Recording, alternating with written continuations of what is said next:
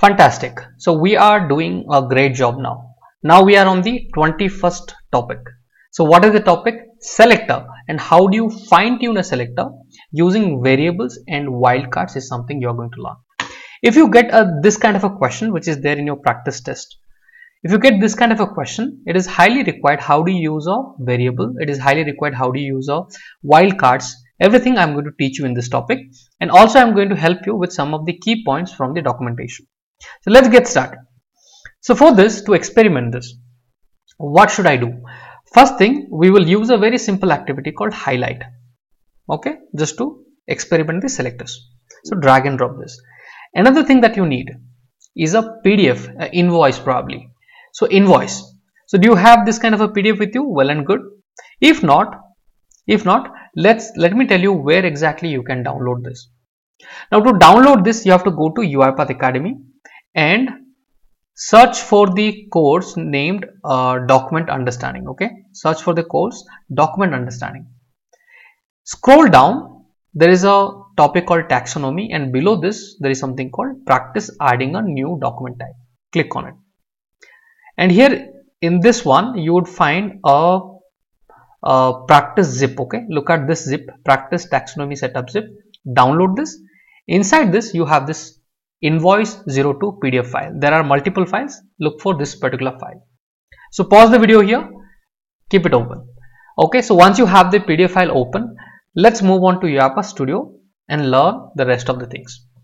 So here what I'm going to do, I'm going to click on indicate on screen, and here I'm going to indicate invoice. Wait, at this stage some of you might get a prompt which will ask you to go through a couple of settings for the UiPath to work with Adobe Acrobat. So go through that settings, and once you are done, then select the field. Okay, so once you select the field, what happens? UiPath will take some time and capture all the required elements, which are known as attributes and tags. So it has got all the tags and attributes. Hit on the property, go to the property and hit on the selector and expand this. So what do you see exactly here is all the tags and attributes, right? Attribute a name, and these are the tags, and then these are the values of the attribute. Okay, so if you need a complete understanding on selectors, I have a complete playlist of selectors. You must go through that. Okay, that's where it will give you a complete understanding what are selectors and how to use them. But here we are very pinpointed to the preparation. What I'm going to do, I'm going to remove the unwanted lines from the selector and let me validate. So it has to give it a green signal. That means everything is working fine. If it is not, then that means something went wrong. Now here what I'll do, just look at this. What is happening? Sometimes for some of the PDF files, it usually happens, very rare, but it may happen that after the field name there is, if you see, there is a space. Okay, let's say I'm going to remove the space and going to validate. What is happening?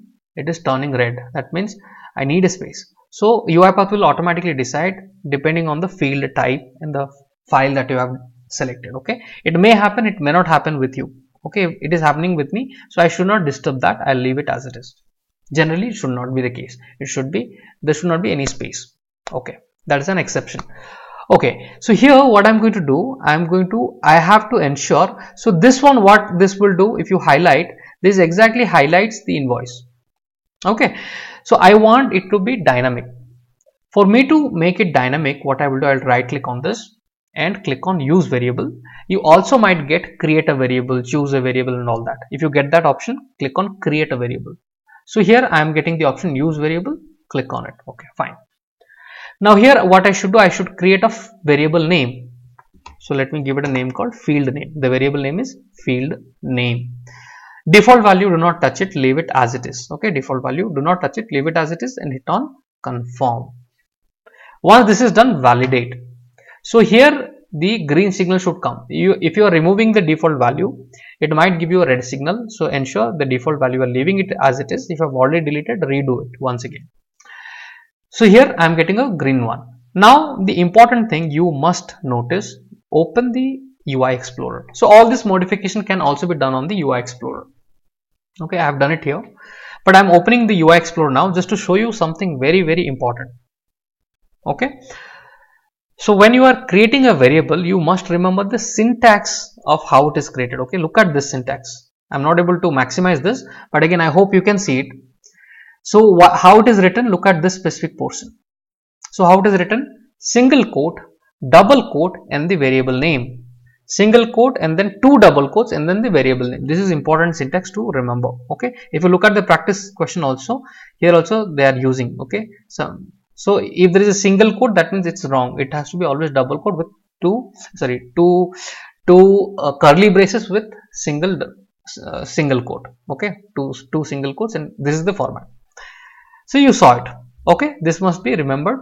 Hit on validate, everything is fine. So hit on save and go back to the studio and hit on OK on this prompt. So now everything is ready. So this, if you run this, it's supposed to go and highlight the invoice option. Okay, now I'm going to talk about, we created a variable. How do you make it more dynamic? Let's say I have to use a for each loop, or how can I select? Let's say I ask you, you need to select invoice, invoice date, PO, due date. So what is the modification you still have to do so that your workflow will continue to work on all these four fields? Okay, we'll see. So you can see it is highlighted. Okay, it has highlighted the invoice. So let's go back. So how can I do the modification to the current workflow? This is also important for us to learn. Okay, so for this I will use a for each loop activity. Let me get a for each activity. Okay, and in the for each activity, what is the variable which is having that field name?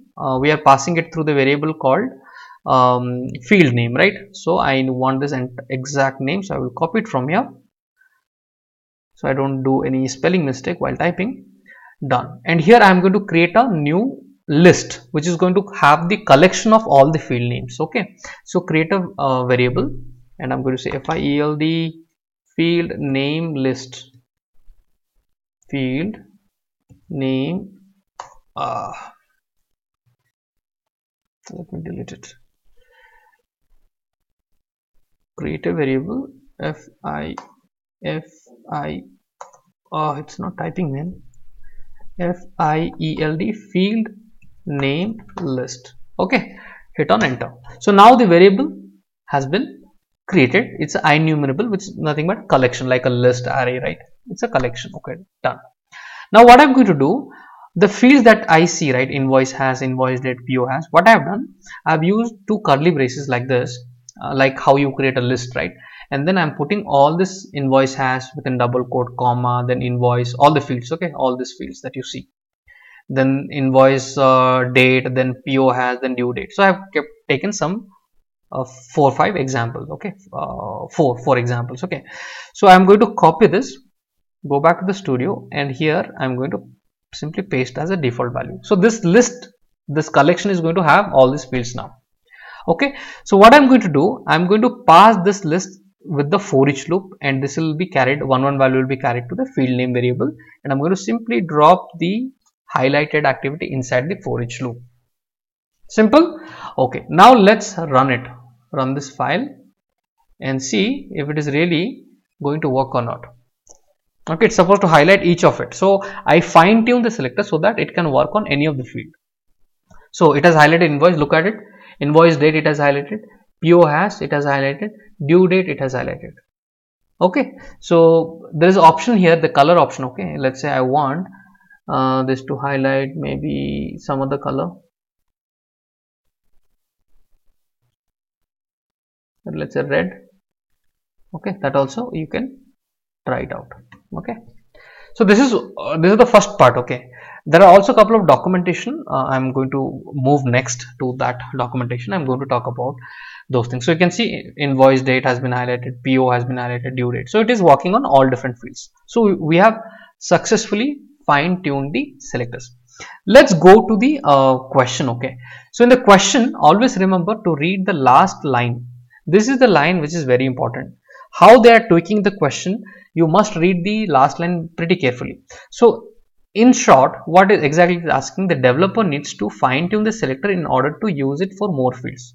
We saw that example in the same invoice. Look at it, in the same invoice, if it says different invoices, then in this title, right, you should use a star mark, so the invoice number will keep on changing. Okay, if it is in the same invoice, why you have to even change the name? You don't have to even work on the, so these words are very important. On multiple invoices, then star is the right answer. Here, which should be the right answer? It should have the proper name, and this is the right answer.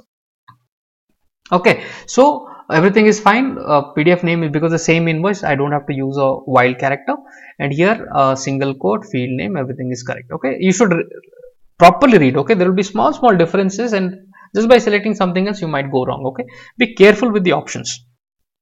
Okay, and the best way is remove the odds out. Anything wrong, take it out. So if you see question, this is wrong. If you see star, this is wrong. This is right, but this is star, this is correct. Okay, so that is also another way to identify the right answer. Now let's look at few documentation. I would recommend you to go through the dynamic selector. I will share this specific link in the description.